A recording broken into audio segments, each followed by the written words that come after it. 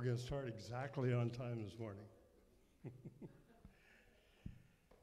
Well, good morning, everyone. Good morning. It's another winter day. A day that the Lord has made, so we're going to rejoice and be glad in it. I'm going to share some announcements with you to start with, and this is our first Sunday that for congregational singing. I'm not sure I stopped, but anyway, feel free, and we're gonna, I know Janie's excited. Yes, I am. So shout out, worship as you would, and we're gonna thank the Lord. Next, let's see, February 7th at 9 a.m., we're going to start a men's Sunday school class. I'm not sure where that's at. Downstairs? Oh, okay, in the youth house, okay. And remember our fifth Sunday giving. We give our fifth Sunday offering to someone in the community, some organization, and we're always looking for people to donate to, organizations to donate to. So if you have any recommendations or feedback for us, why, we'd be glad to take that.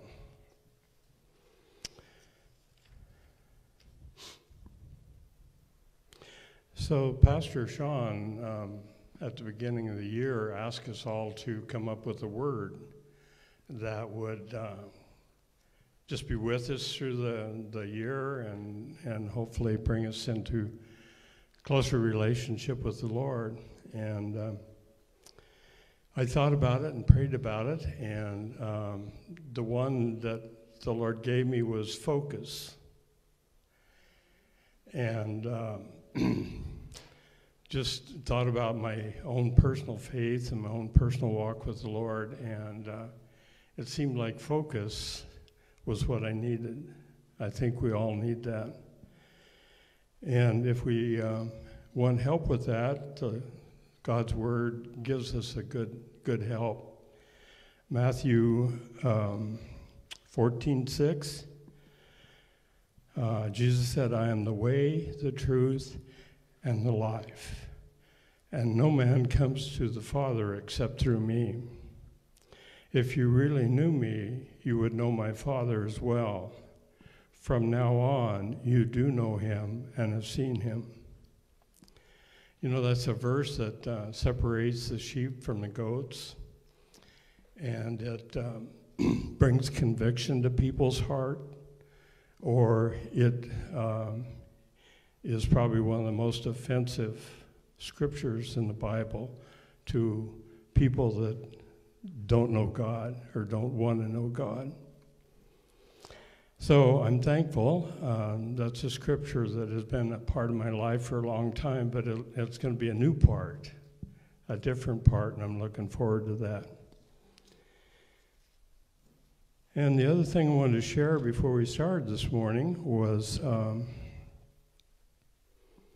Matthew 6:9, and the precursor to this scripture is, I'll give just a little bit before that.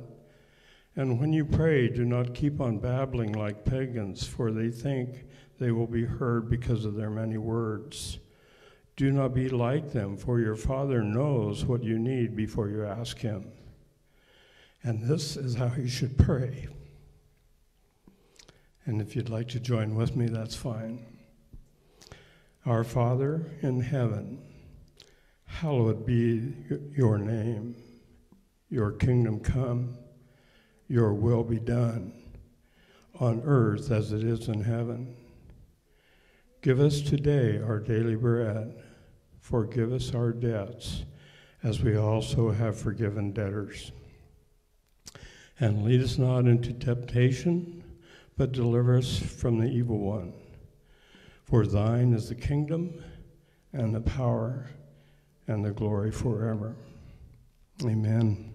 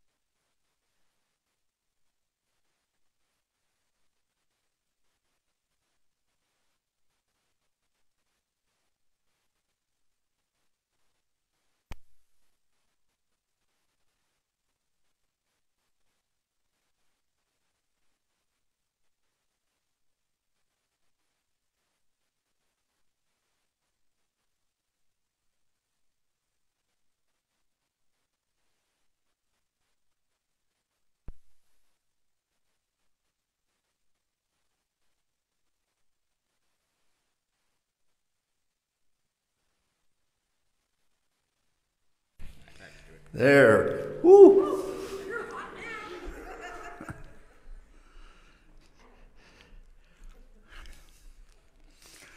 I'd like to wish a happy birthday to our daughter, Debbie.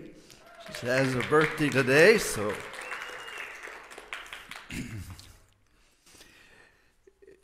I'm going to speak to you this morning on facing discouragement. And the question we'll be looking at is, how can I avoid discouragement and keep pressing ahead in my own impossible situation?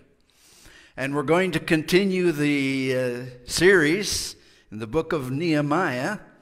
So if you would open your Bibles or your iPad or whatever you're using to follow along in the scriptures, turn to Nehemiah chapter 2, and the portion that we'll be looking at is from verse 11 until the end of the chapter.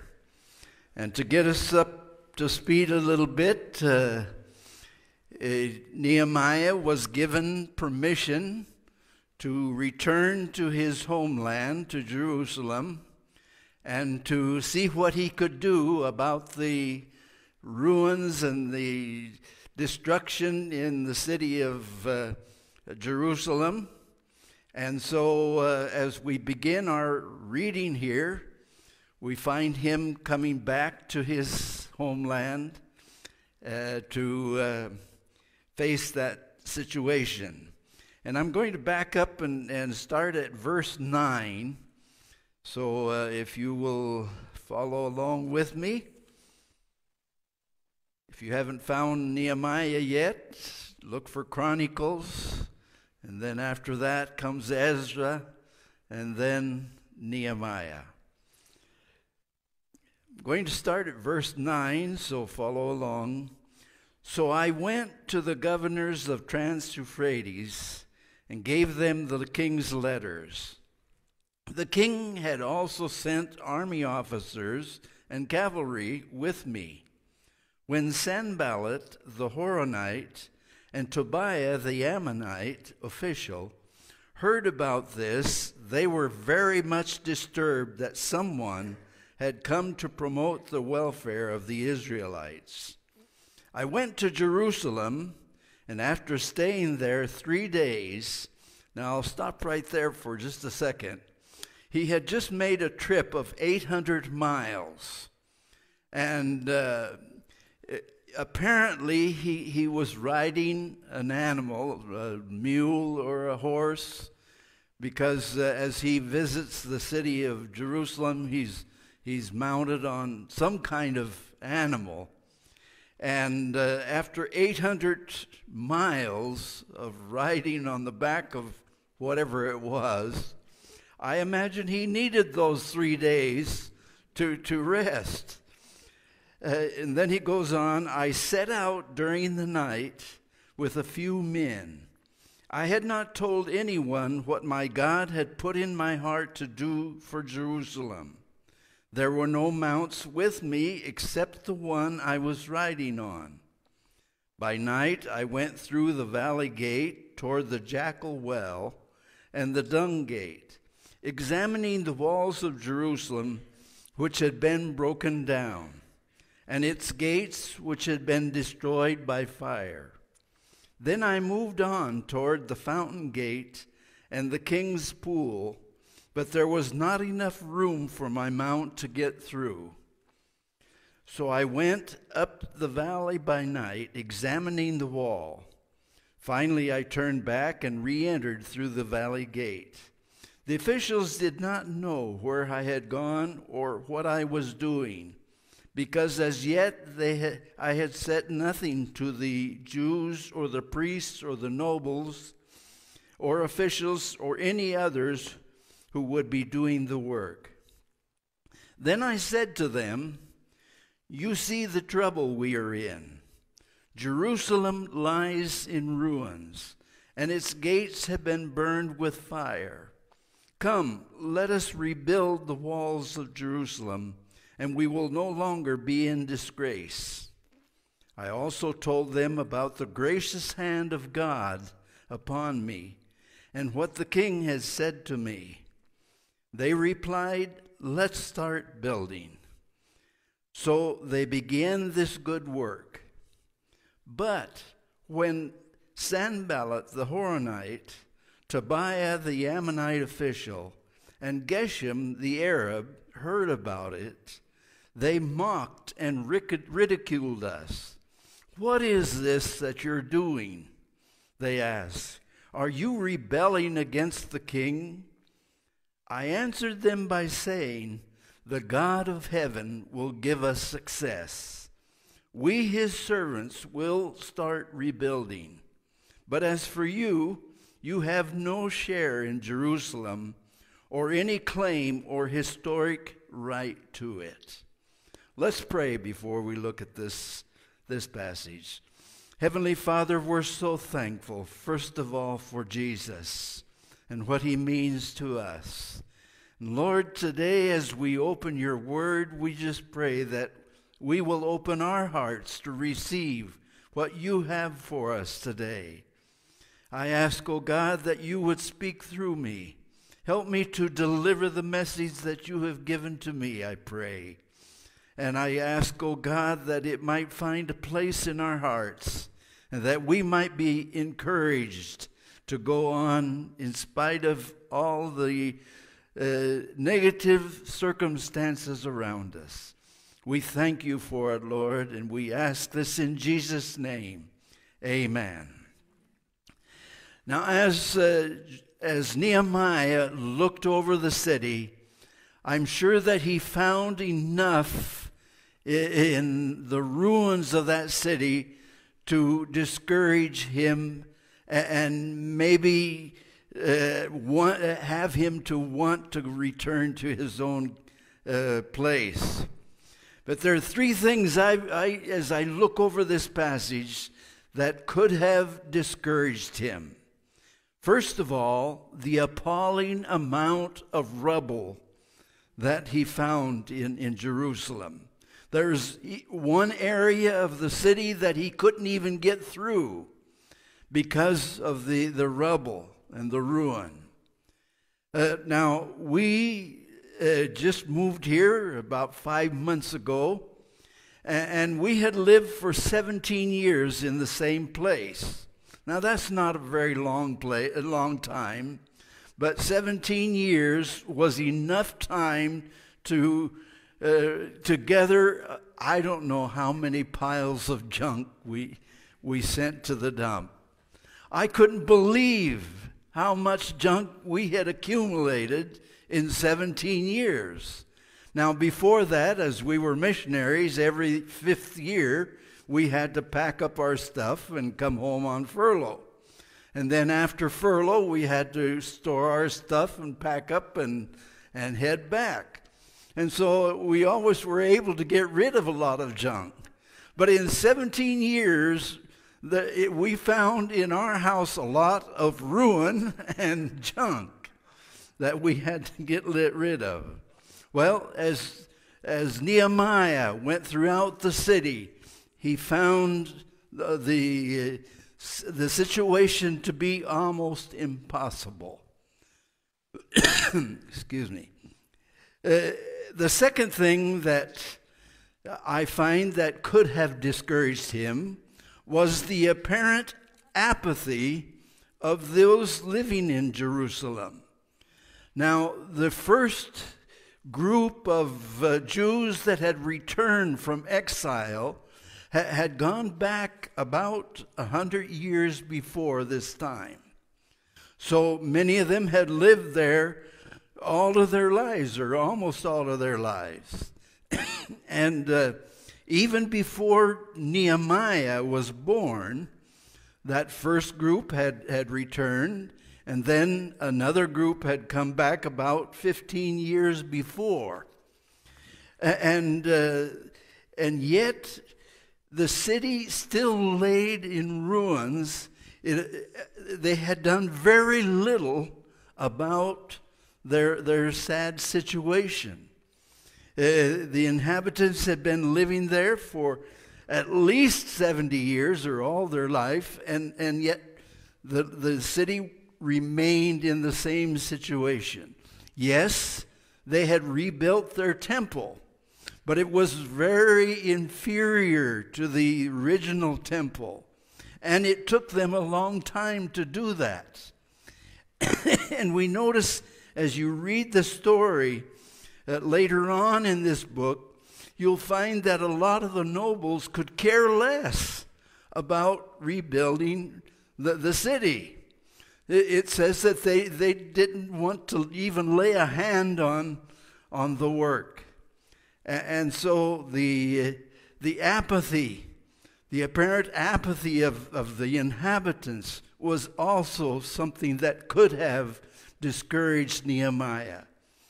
The third thing was the antagonizing animosity. I'll get it out.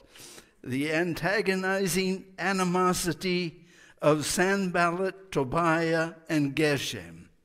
Verse 19 says, when Sanballat the Horonite, Tobiah the Ammonite official, and Geshem the Arab heard about it, they mocked and ridiculed us.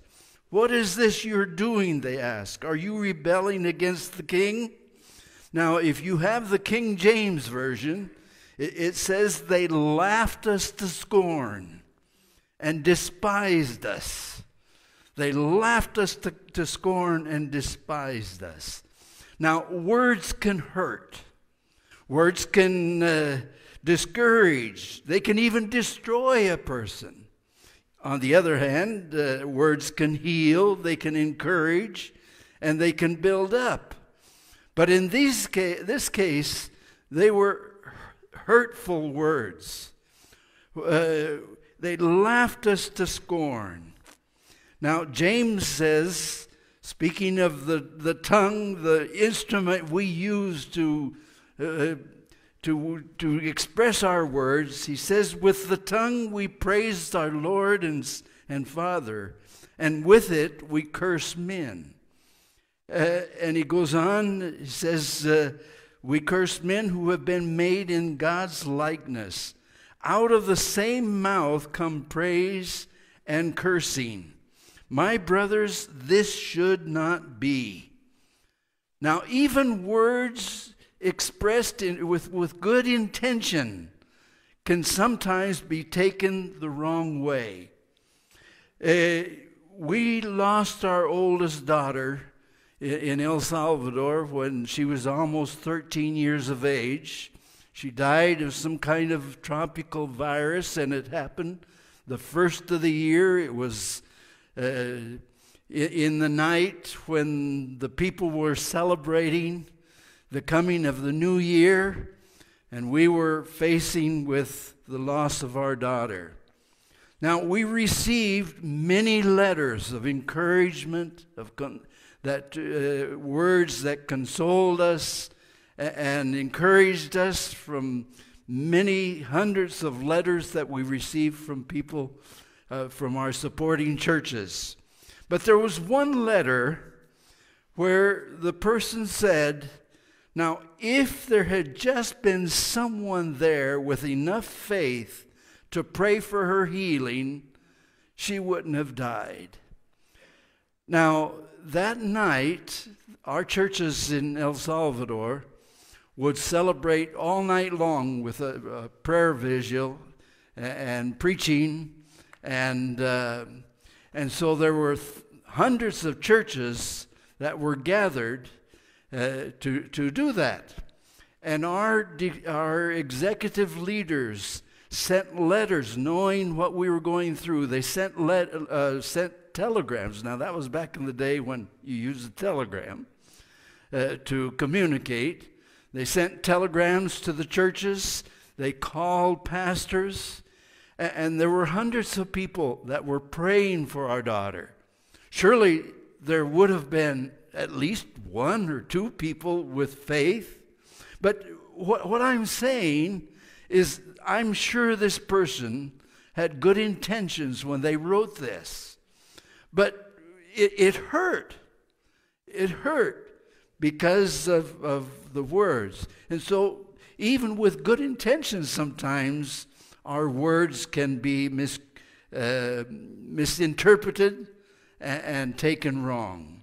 But here, the antagonizing animosity of these three and their words surely were enough to discourage Nehemiah. Now, it has been observed that as Christians, we're either in the midst of a battle, or just emerging from a battle, or headed into one. Now, I don't know where you're at in your experience, but I'm sure that this is very true. Rarely do we bask in the flowery meadows of peace. Perhaps in heaven we'll enjoy that. But here on earth, the Bible tells us that we will have trouble and face times of discouragement. A lot of us have been praying for revival.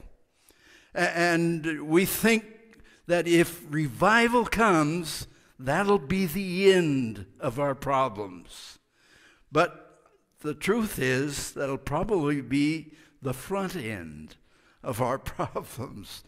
Because the truth is that it's a simple fact of life that when God opens the windows of heaven to bless us, the devil opens up the doors of hell to blast us. When God begins moving, the devil fires up all his artillery. Whenever we as individuals or as a church face a problem that is spiritual in nature, there's going to be some Sanballats and Tobiahs and Geshems. Maybe they'll have different names, but there are going to be some that will rise up and throw great discouragement and say, it's impossible, it can't be done. You just can't do it.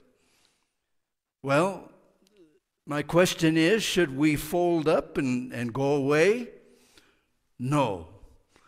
God did not call us to fail, but to be victorious. The death, burial, and resurrection of our Lord Jesus Christ established our victory. We have the victory when we learn how to face our times of trouble and discouragement. And this passage that we're looking at in Nehemiah provides a perfect example of how to keep pressing ahead in the face of insurmountable circumstances. So let's look at this question. How can I avoid discouragement and keep pressing ahead in my own impossible situation? First of all, we need to understand the basics. Understand the basics. My wife had an aunt. She passed away quite a few years ago now. But her name was Bernita, but we knew her as Auntie B. And Auntie B was quite a character. I remember when she was in her 90s. She broke her ankle, and she had recovered from that, but was still kind of hobbling around. We went to see her, and she wanted to take us out to a restaurant to eat. And so we went out to the car, and I opened the door for her. I reached to help her into the car, and she stood up and says, "I can do it myself, thank you." And she was that kind of a person. The doctor wanted to give her a handicap sticker, but she rebelled. She says, "I'm not invalid. I can do it. I can take care of myself." Well, we might have that attitude sometimes concerning our circumstances. But sooner or later, we're going to find us in a situation where we can't. We just can't face it. So the first basic that we need to look at is, you can't, but God can. I can't, but God can. Philippians 4:13 says, I can do everything through him who gives me strength. I can do everything but through him, through Christ who gives me strength. Now, for Nehemiah, the task of rebuilding looked insurmountable, but his confidence was in God. He says in verse 20, the God of heaven will give us success. God will give us success. Success did not depend on Nehemiah's ability, his talents, or his resources. He was a very talented man. He was a great leader, as we find as we go through this book. But his success did not depend on his own ability. Paul said in 2 Corinthians 4:7, but we have this treasure in jars of clay to show that this all-surpassing power is from God and not from us. The second thing that we need to do, the basics, is be assured that God wants to help us. God wants to help us.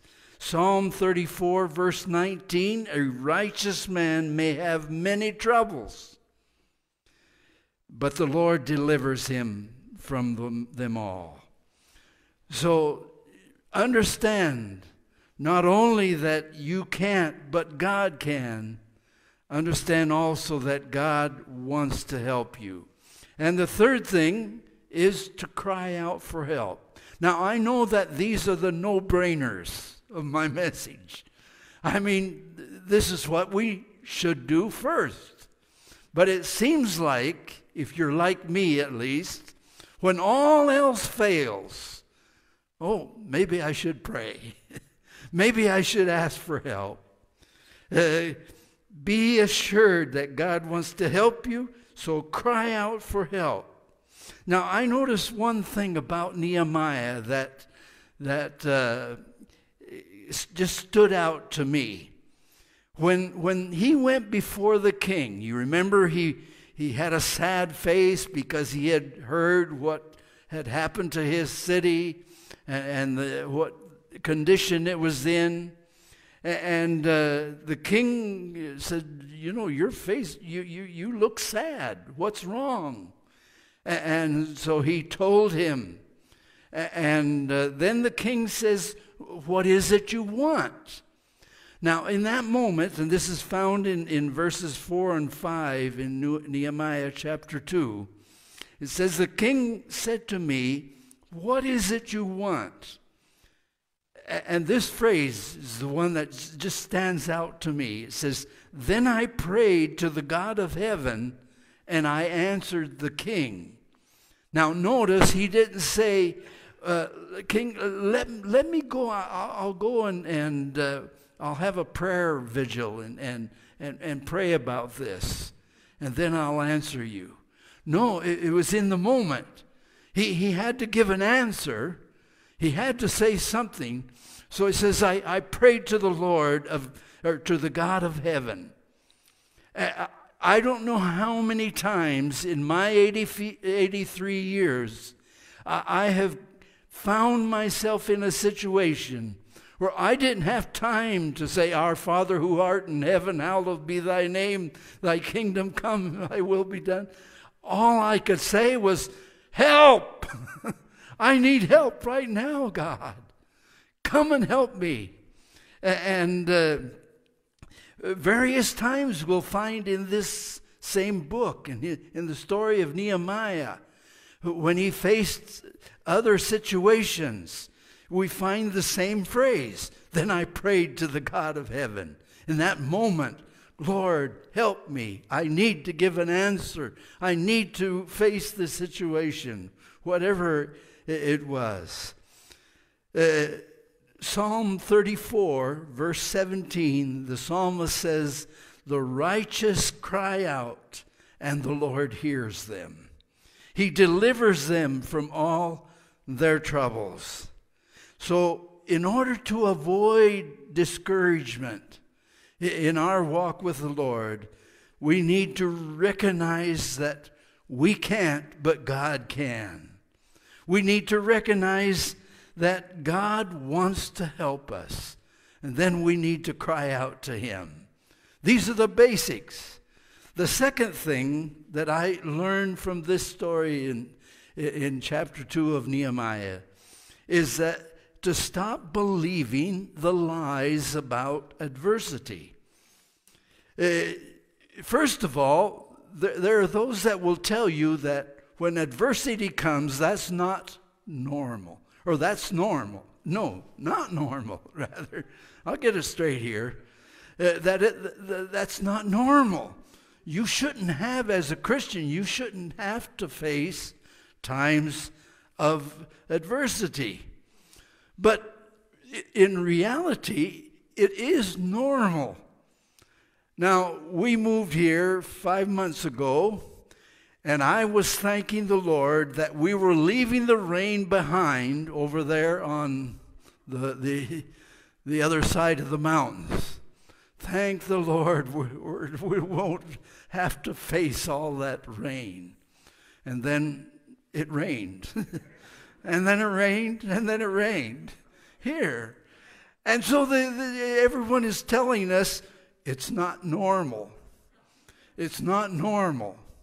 Now, I have traveled. I've been in Cuba. I've been in other islands of the Caribbean. I've been in every country of Central America and most of the countries in South America. And it seems like wherever I go, whenever there's kind of strange weather, the people tell me it's not normal.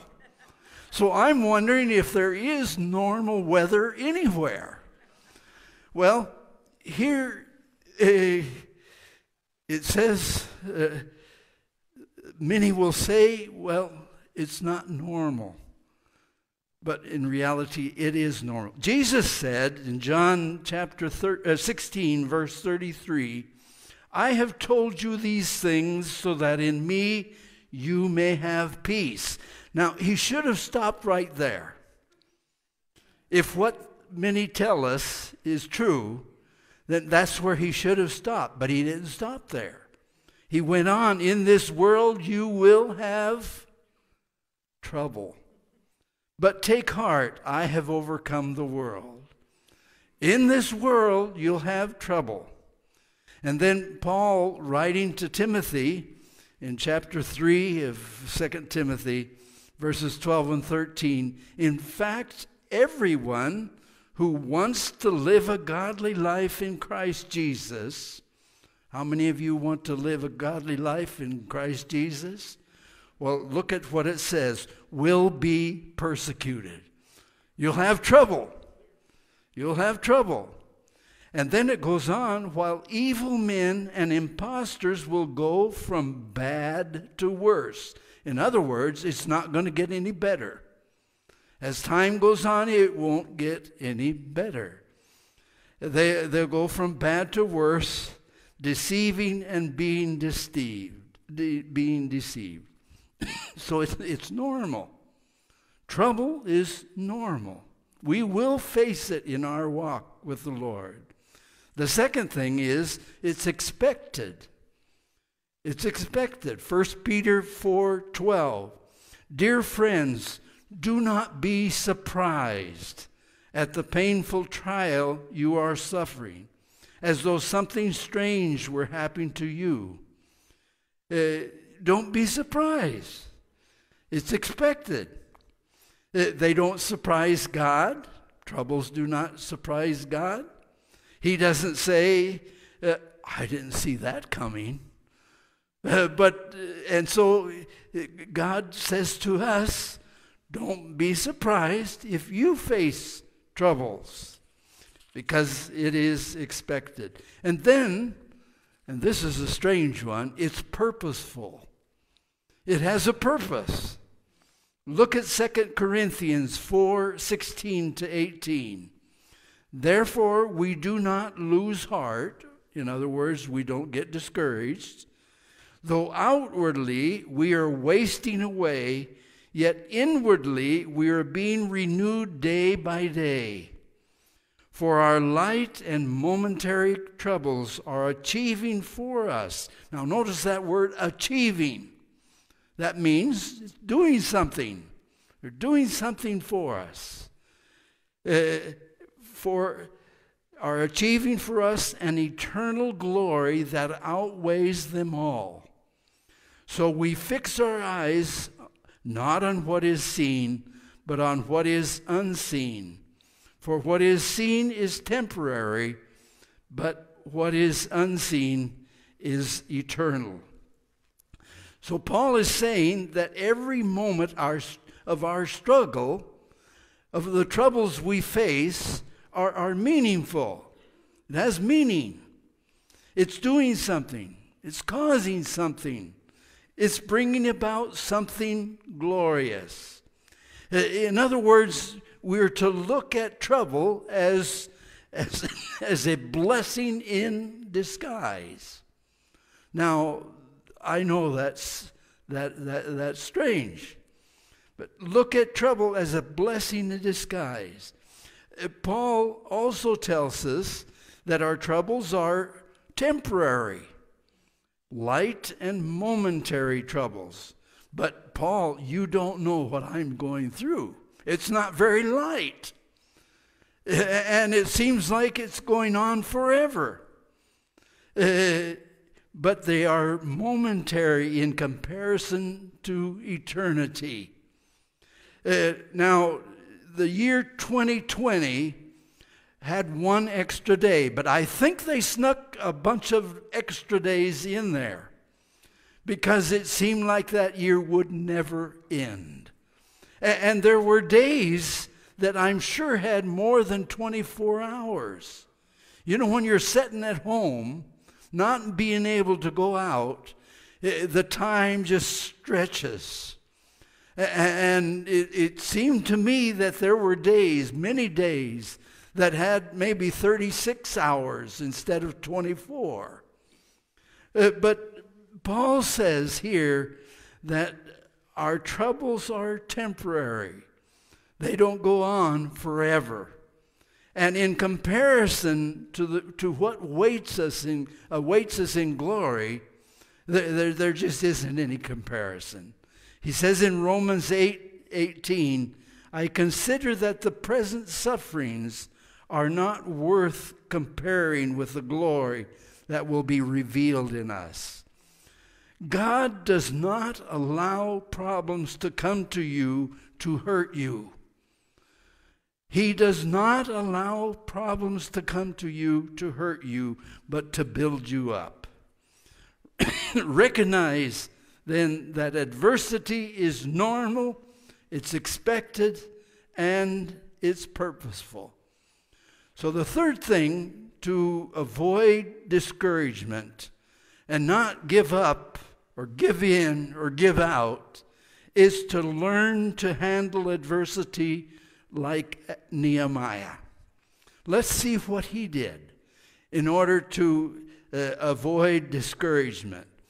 First of all, when faced with adversity, Nehemiah recalled what God had done for him in the past. He told those that were going along with him, viewing the city and the ruins and all that, he says, I also told them about the gracious hand of my God upon me and what the king has said to me. He was looking back at what God had done for him in the past. And looking back and remembering how God pulled us through the tough times serves to renew the heart in faith and hope and strength and joy. So when we're faced with a problem today, we need to look back and see how God pulled us through in many times, in many situations. Now, the truth is, if we never had problems, most likely we would not seek the Lord like we should. Name the times when you've grown the most in the Lord. But be honest. When everything was fine, when everything was peaceful, when everything was going your way, I would suspect that no. God was nearest and most real to you when you agonized in prayer and when you found Him to be faithful. That's the times when you have grown the most. Now, there's a wonderful principle in this. What God has done in the past is a model and a promise of what He will do in the future. But we need to realize that He's too creative to do the same thing the same way twice. So if God has delivered you from a certain situation in a certain way, don't expect Him to do it the same way the next time, because He's the Creator God.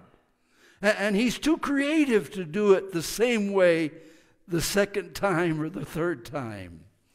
So when faced with adversity, remember how God rescued you yesterday, the day before, or whenever, and know that He will do it again. The second thing I see in this story is when faced with adversity, Nehemiah placed total trust in what God could do.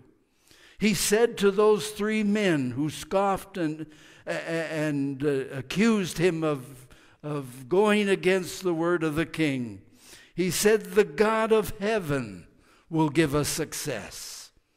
Now, when mocked and ridiculed by Sanballat, Tobiah, and Geshem, Nehemiah could have called their attention to the fact that he had the total backing of the king of Persia, that he had sent a military escort with him and military officials, and he had the edict, the letters from the king.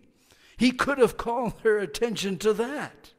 But no, his confidence was not in the king of Persia, but in the King of Kings and Lord of Lords. My God will give us success.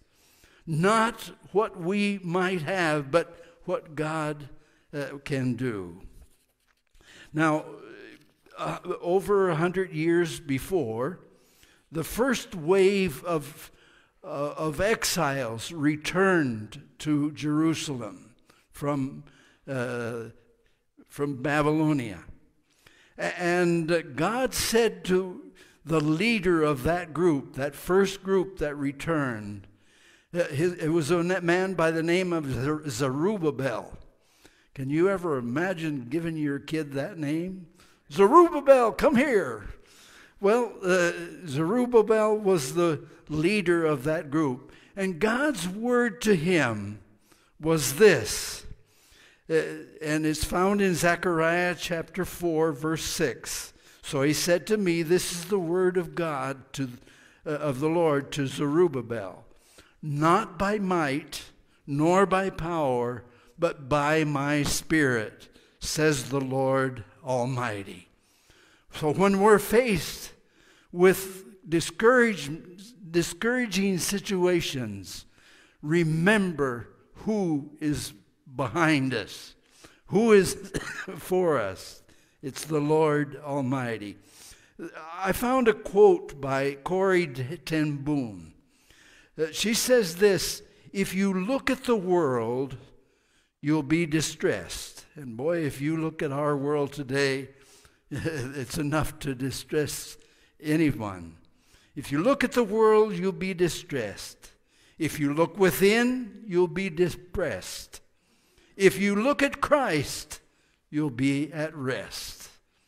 If you look at Christ, you'll be at rest. So when faced with your Sanballats, or Tobias or Geshem's or whatever their name is.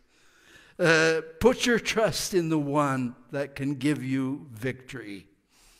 The third thing that I learned in this story of how Nehemiah faced adversity is that when he was faced with adversity, Nehemiah wasn't about to give up. He wasn't about to give in. He wasn't about to opt out. He says in verse 20, we, his servants, will start rebuilding. We're going to go ahead in the name of the Lord. He was saying, we will keep pressing on no matter what. He had traveled 800 miles from Persia to Jerusalem to do God's work. And he wasn't going to let a little adversity discourage him. He had work to do, and he was going to do it. I've used this before in one of the videos that I did for the church. But it's Psalm 23, verse 4, and I've kind of taken this as my motto. It says, even though I walk through the valley of the shadow of death, I will fear no evil, for you are with me. Now, I've read this at funerals, and I've read it to console people that have lost loved ones. And we usually think of it, this is for a person that's maybe facing death or has gone through it. Well, I don't think that's its intent. I think what the psalmist was saying is that when I find myself in the deepest, darkest situation, I'm going to keep walking because I know who is with me. And I think that's the idea there. Even though I walk through the valley of the shadow of death, the darkest, deepest situation that I could face in my life, I'm just going to keep right on walking. Walk through, for me, is the clue there. I'm going to walk through the valley of the shadow of death because I know that God is with me.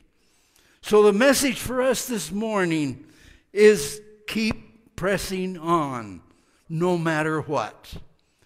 2020 was bad, but we don't know what 2021 is going to bring us.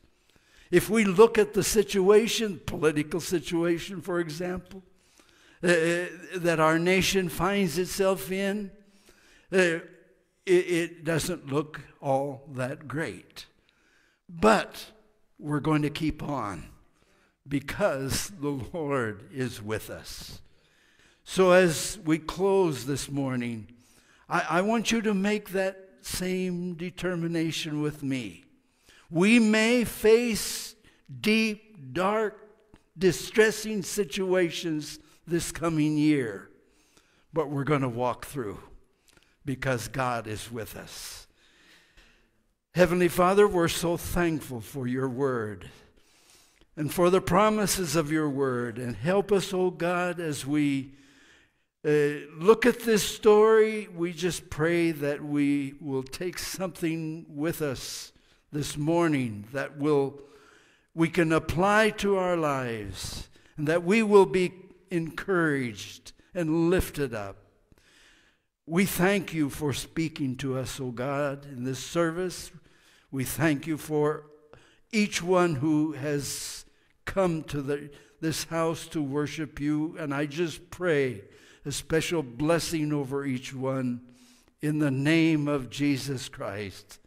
We ask in that name, that powerful name of our Lord. Amen. God bless you. I don't know if they're going to be singing or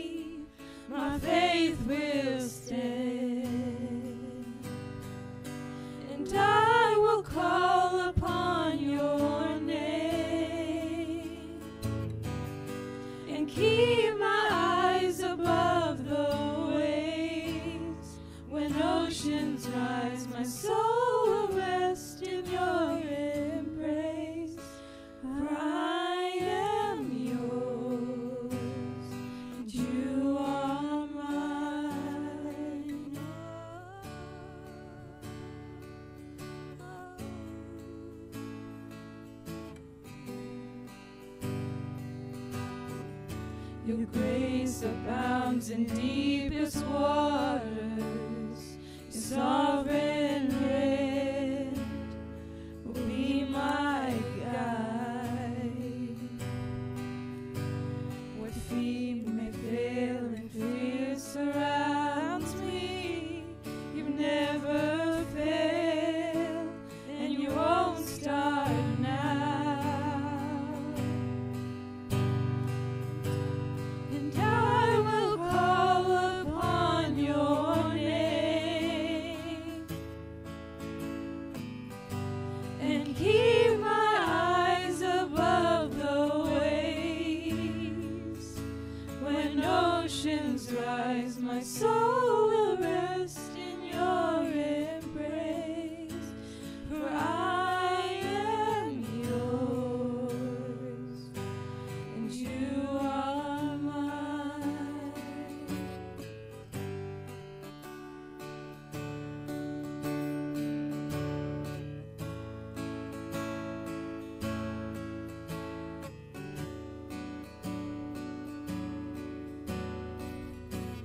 Spirit, lead me where my trust is without borders. Let me walk upon the waters wherever you would call me. Take me deeper than my feet could ever wander, and my faith will be made stronger in the presence of my Savior. Spirit, lead me where my trust is without borders. Let me walk upon the waters wherever you would call me. And take me deeper than my feet could ever wander, and my faith will be made stronger in the presence of my Savior. And I will call upon your name and keep my eyes above the waves. When oceans rise, my soul will rest in your embrace, for I am yours, and you are mine.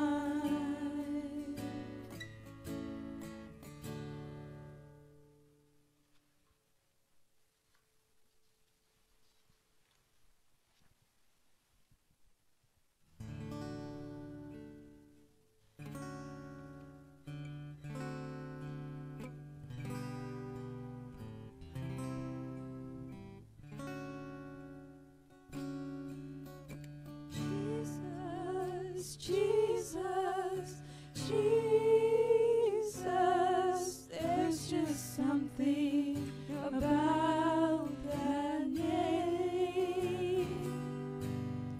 Master, Savior, Jesus, like the fragrance after the rain. Jesus, Jesus, Jesus, let all heaven and earth proclaim. Kings and kingdoms will all pass away, but there's something about that name.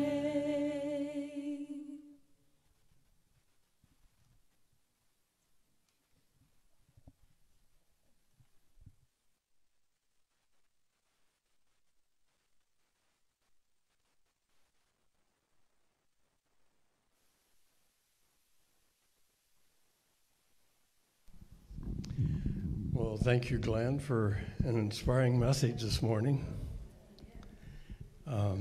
There's a lot to learn.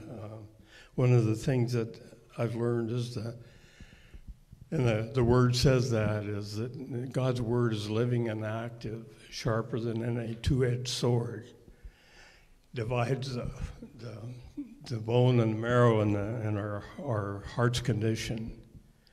And thankful for the word, just rich with scripture. And thanks, Glen.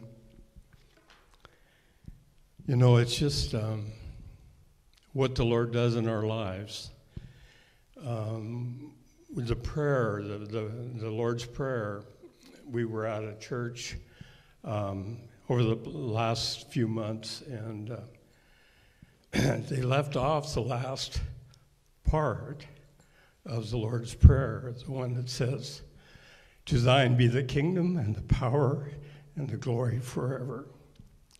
I was shocked, and then I started reading some versions of the Bible, and they leave that out. It's amazing. The whole thing triggered something in my heart. But you know, all the Lord brings us through, it's for His glory. And we just can't leave off the last part of the Lord's Prayer.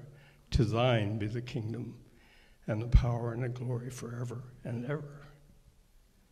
Let's just close in a word of prayer.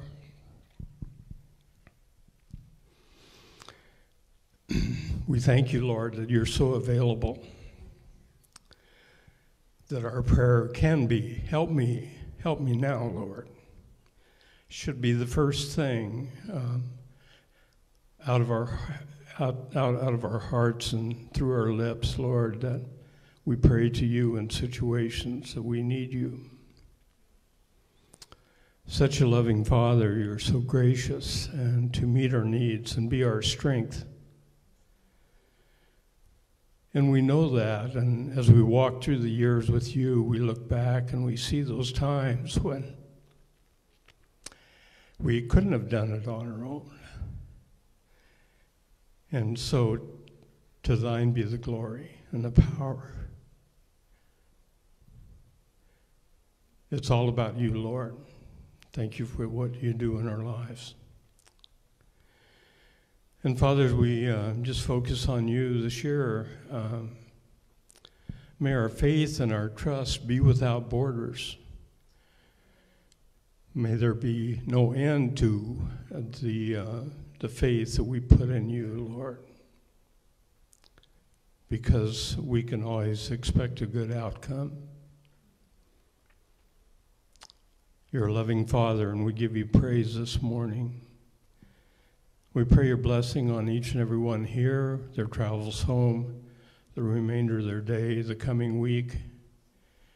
And Lord, just we call out to you for the year 2021. And we're saying, help, Lord. Help us with this new year, that we might trust you more. As we leave here today, we just thank you, and we pray a blessing on everyone, and go in God's grace. Amen.